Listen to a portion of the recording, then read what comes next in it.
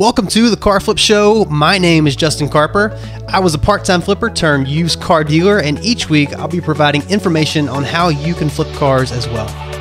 Thanks for spending some time with me today. Now let's get into the episode.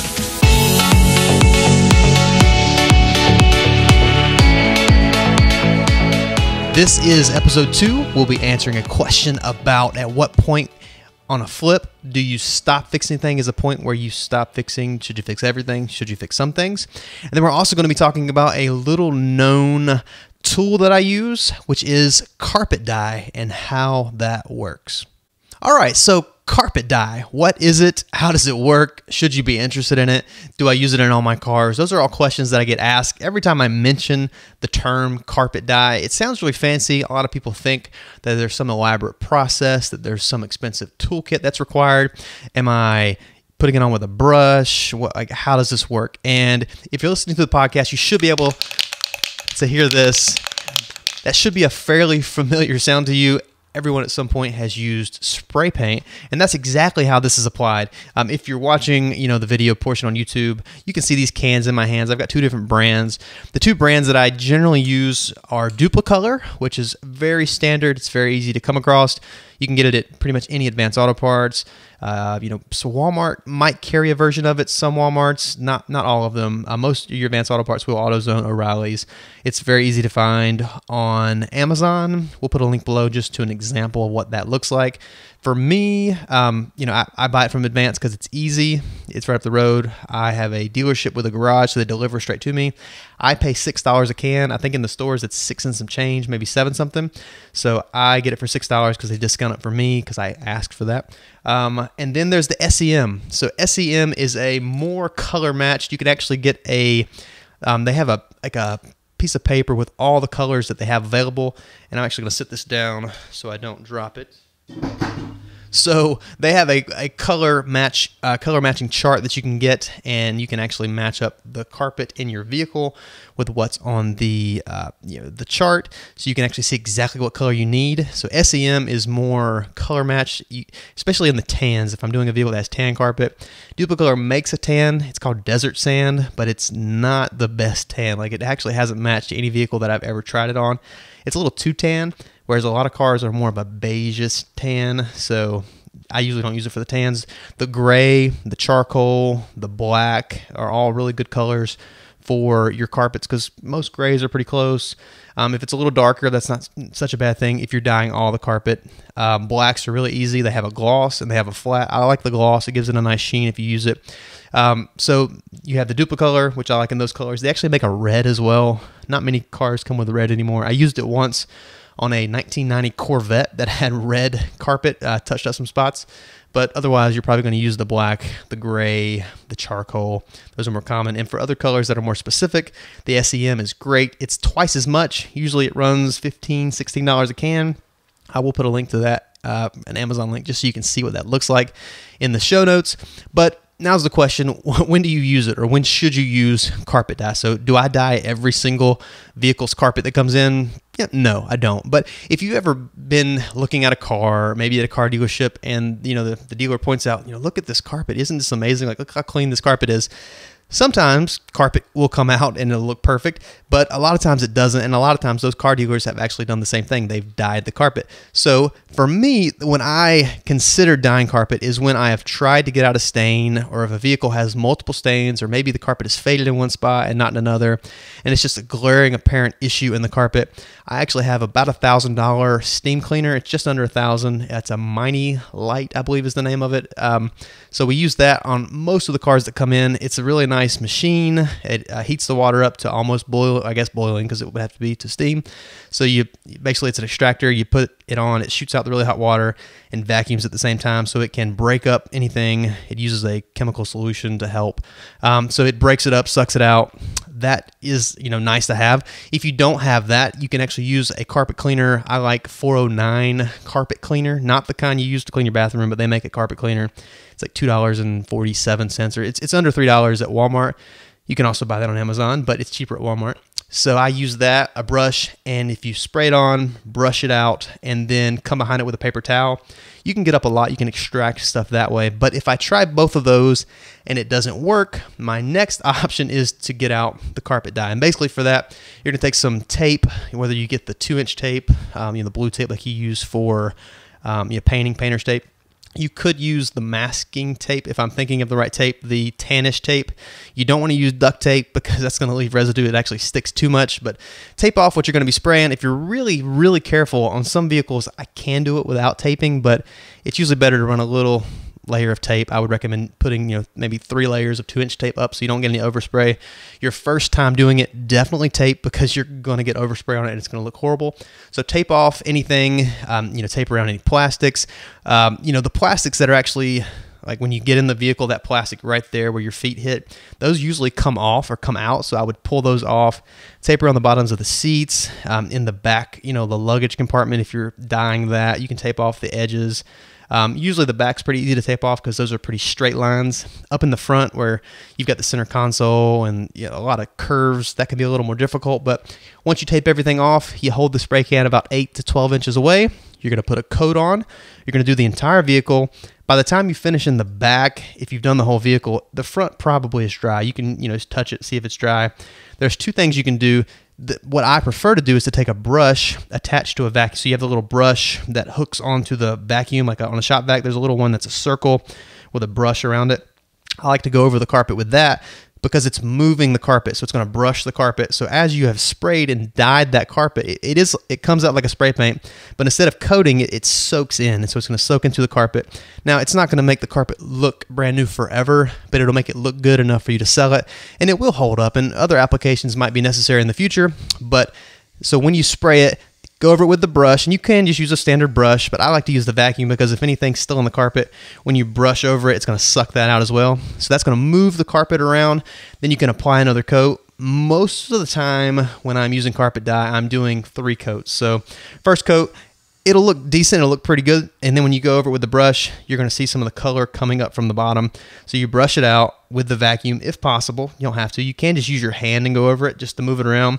When you use your hand, you're not as likely to, disturb sand or other particles that are in the carpet. So if you use your hand, you can just go over it and move it around. Once it's dry, don't do it while it's wet.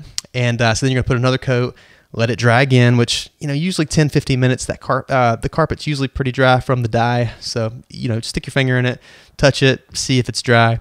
And so go over it, do 3 coats of that, and your carpet will look much better than it did before.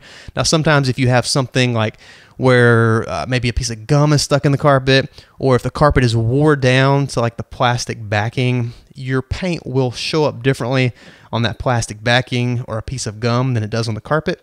Just be aware of that. But otherwise, it's a great option when you have a vehicle that is nice and it looks good, except you have carpet that is just a major eyesore. You can go over it with the carpet dye and you can actually make it look much more presentable. One of the first things people look at when they stick their head inside of a car is the carpet. So it looking nice is preferable. After you go over it, you dye it. It's not a bad thing to put some carpet mats in. You can get a cheap set of carpet mats for under $20, whether you're going to Walmart or Advanced Auto Parts. So throw a set of floor mats in it that match the dye. It'll help it from wearing as fast, but it's a great option, especially when you're flipping a car and you have stains that just will not come out. That brings us to our question for today's podcast. And that question is, at what point do I stop fixing things? Now, when you buy your first flip, there's going to be issues. I mean, it's hard to buy a vehicle that doesn't need something, whether it's a detail, whether there is, it needs washed, maybe there's a check engine light, maybe as you're driving, you get up to a certain speed, you get a vibration in the steering wheel. Some people get so tied up in the little issues that they, take some 3 months to get a car ready to flip. And that's not ideal because those 3 months while you're getting it ready to flip, you obviously can't sell it because you're afraid to advertise it because you think there's issues. And so it kind of becomes a problem cycle that people get into. There's 4 general areas that we want to be concerned with when it comes to vehicles. Inside the course, the car flip course, which is a course that I teach people how to buy and sell cars, there are 4 areas that we look at specifically when buying a vehicle. So those are also the 4 areas that other people are going to look at when they're looking to buy your vehicles. And those 4 areas are the interior, And we talked about that a little while ago with the carpet dye, and that's part of the interior. There's the exterior, which is obviously the outside of the car. There's drivability. When I was talking about the steering wheel vibrating at 45 miles an hour, that's a drivability thing. Noises, clunks on turns, transmission issues, all of that would fall into the drivability category. And then there's under the hood, and under the hood would just be the aesthetics of someone looking under the hood, obviously, or maybe under the vehicle, the engine, oil leaks, those type of things. So we'll start out with interior. For me, I want to remove as many objections as I can within a reasonable context of that. So an objection would be, like we talked about with carpet. Someone gets in the carpet, maybe someone had a battery. This happens a lot. I get a vehicle in and there's just, a vehicle had black carpet, but there's this big white circle, or there's in the back of the vehicle, there's a white stain, and that's someone had a battery in it. It turned over and dyed the carpet. Battery acid is pretty strong. It can suck the color out of pretty much anything. If you pour it on your concrete, it's great for cleaning concrete. Don't get it on your hands, but it takes the dye right out of carpet. And so I see that. That's something I'm going to take care of. If I have a vehicle with black carpet, a battery is falling over, I'm going to dye that carpet back black so that that's something when they stick their head in to look in the back of the vehicle, there's not this massive white swatch of carpet. So other things in interior would include leather, the condition of leather, the condition of a cloth seat. You've got things like, the radio. Does the radio work? Do the speakers work? What's the condition of the steering wheel? Anything someone can see on the interior, smells would come into play here. If someone has smoked in a vehicle, that's not preferable, or not a preferable smell. If people don't want a vehicle to stink when they go to look at it, so there's, if someone spilled milk, or someone just never cleaned it on the inside, all of those things come into play here. And I want to remove as many of those objections, or as many objectionable items as I can within reason. So carpet is going to be clean. Now, if there is, one little spot that has a tear, I'm going to take care of that best I can within reason. If it's a $3,000 car, people are going to expect for there to be little issues here and there. I'm not going to have a big massive hole in the carpet, but we're going to go over that the best we can. Tears in seats, generally I have fixed. So I have an upholstery guy. If there's a rip in a seat, he could take care of that. If there is in the back of the seat, down by the bottom, someone had the seat folded down to haul some lumber or something, there's a small tear in the bottom of one of the seats that no one's really going to see, I'm probably not going to worry about that if it's not in a very noticeable area. So for me, I can have a seat fixed, usually under $200. I mean, sometimes it's only $70, $90 if a bottom seat cushion's messed up and he's just fixing a small area. It's not that big a deal. Cigarette burns fall into this. I actually have a video that I did on YouTube about how to fix cigarette burns. It's a pretty simple process. You can actually only use a razor blade and Elmer's glue to take care of those problems. So those are things that I'm going to take care of. I'm going to take care of cigarette burns because it's easy. Now, for example, if the dash has a crack that's not that noticeable up by the windshield, generally I'm not going to worry about that. Some vehicles, older vehicles, vehicles that have been in the sun a lot, the sun heats up the plastic, it gets hot, it gets cold, it gets hot, it gets cold, and you're going to have a little crack that might occur in the dash. I'm probably, on a $5,000 car, not going to worry about replacing an entire dash because there's a small crack.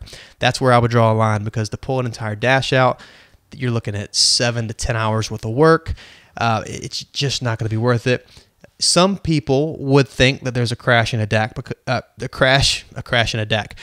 a crack in a dash, if I could talk, that would have occurred from an accident. And that's hardly ever the case. It's just certain vehicles are more prone for the dashes cracking. Certain Cadillacs, some of the old Dodge pickup trucks, the entire dash would crack and just fall in, which you'll see people put covers on top of them, little like fabric covers.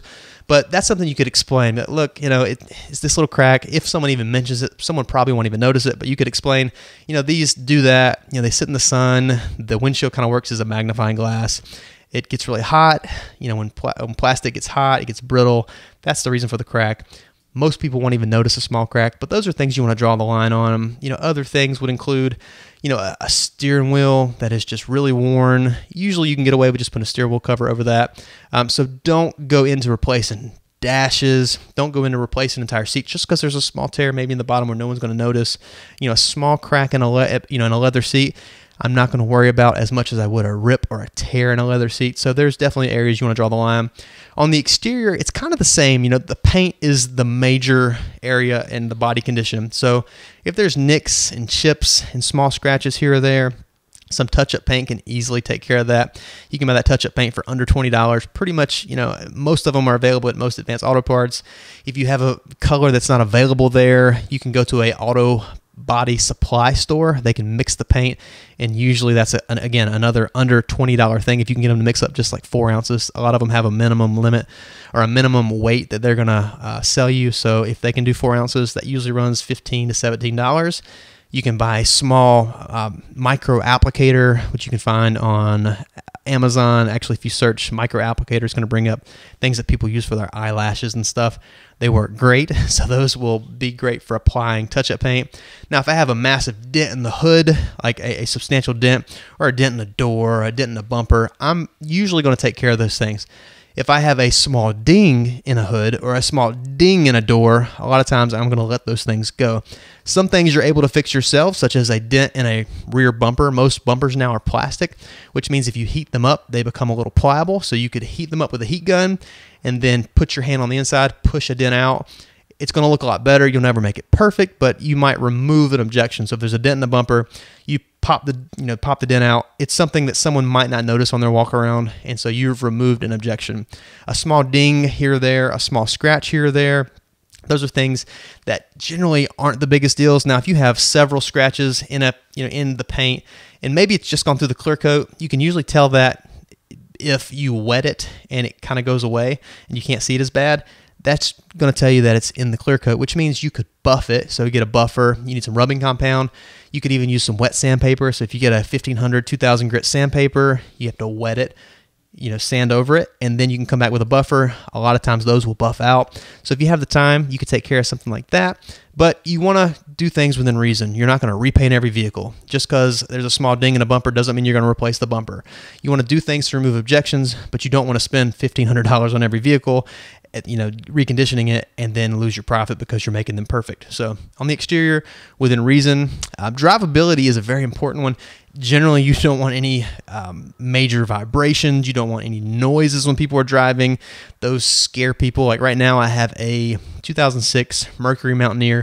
When you go over a bump, or if you actually are car lot, when you go out of the parking lot, it kind of goes down about 6 inches on an incline. So anything in the suspension that's going to have noise, people hear right away. So you kind of hear a clunk when you hit a bump, and there are these little steering stabilizer links. They're like maybe 6 inches. They're not that expensive. I think a set for both sides is less than $20. They're not hard to put on. That is something that we're going to fix, because when someone hears that clunk when they go over a bump, they have no idea what it is. They're assuming the worst. They're thinking several $100s in repairs when it's less than $20. So I'll spend $20 to remove that issue. If someone puts their car into gear and they get a big, jolt, sometimes a motor mount could be worn. If it's not that bad and it's, a job where the motor mount's going to take 3 to 4 hours to replace, that's something that I might leave. And if someone mentions it, if it's a deal breaker, I know what it's going to take to fix it. We could work that into a deal. Now, if we get the engines shaking back and forth when you shift, we're going to take care of it. But a small, something someone's not going to notice, you're not going to spend $400 to fix. So you have to keep it within reason. Under the hood, again, you're not going to fix every single thing. You can't, because they're buying a used vehicle, and a used vehicle is going to have used components. Used components are going to be worn. So, the oil pan gasket might be seeping a little bit of oil. I just had a guy that came in the other day. A lady was looking at a vehicle. It was a 2006 Chevrolet Equinox, actually. So they come in, they look at the vehicle. She was looking at it, and she had her friend, maybe boyfriend, I don't know the relation, but he was looking over the vehicle. He was a mechanic, pretty nice guy. So he's looking under the car, and he actually brought in a white paper towel, and he said, "Oh, you got an oil leak under there." And instead of saying, "Oh no, I don't think it's leaking oil," or instead of offering to fix it, I said, "Well, it is a 12-year-old car." I said, "It's hard to find a 12-year-old car that doesn't seep. Don't say leak, say seep. It doesn't seep a little bit of oil. And when she said, you know what? He said, yeah, you're right. He said, it's probably just the oil pan. So that crisis was averted because he understood. And when he understood, she heard him say it's not a big deal. So that wasn't an issue. This is actually one that did have a little bit of a vibration when you drove it. I think it was in the tires.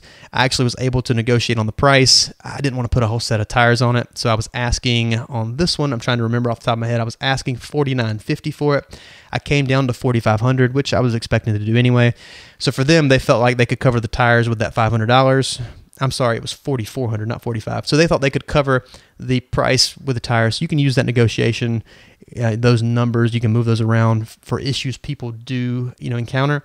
But I didn't want to put a whole set of tires on it. The vibration wasn't that bad, so that's one thing that I left because I didn't want to spend $600 on tires.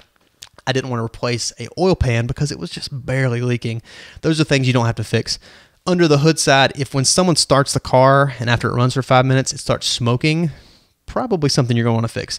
If you have, antifreeze or, coolant that's leaking, when someone test drives the car, they come back and there's green liquid dripping out from under the car, you're probably going to have to take care of that because that's going to scare someone away, or else someone's going to blow your car up on a test drive because it's going to overheat. So those things you have to take care of.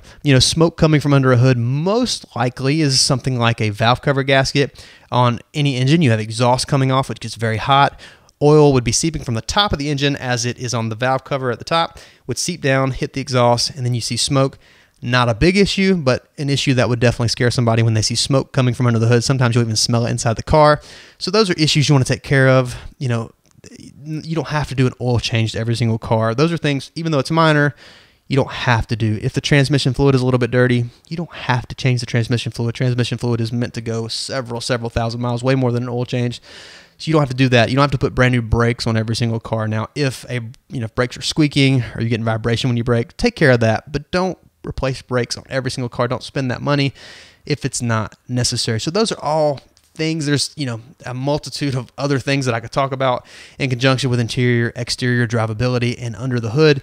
But those are just some, overview things that you would need to be aware of. Don't spend money that you don't have to spend, because remember, you're selling a used vehicle, and used vehicles are going to have used components, and used components show wear. So just because the control arms are a little worn or a ball joint, has a tear in the boot, you don't have to replace that as long as it's not going to cause an objection for the customer. Now, if someone asks about those issues, don't lie about them. Don't mislead somebody, but just expect a used car to have used issues. You actually might hear in the background my mechanic working on one of our vehicles right now. So, we take care of issues as needed, but you want to do those things within reason. So that's today's episode. That is episode 2. I would love to be able to answer your question in the next episode. If you would like your question to be answered, you can submit it to us. There's a multitude of ways you can do that. You can do it on the Facebook page, facebook.com/thecarflip. You can post it there. If you don't want your name to be mentioned, just let me know. You can even send it in a message on Facebook. You can post it below in the comments. If you're on the show notes page, you can post it on the YouTube channel. If that's where you're watching this video, you can post it below in the comments. But if you don't post your question, at a minimum, I would love for you to give me an honest opinion of this show. If you would like and review this, not only does it help us have feedback for the show to then improve the show, but it also allows more people to see it, because the more people that leave a review and subscribe to the show, it helps the algorithm on Apple and it helps other people to see the show because it'll show up in more places. So I would be eternally grateful if you would leave an honest review, an honest rating, and then subscribe to the show. Otherwise, I will see you in episode number 3.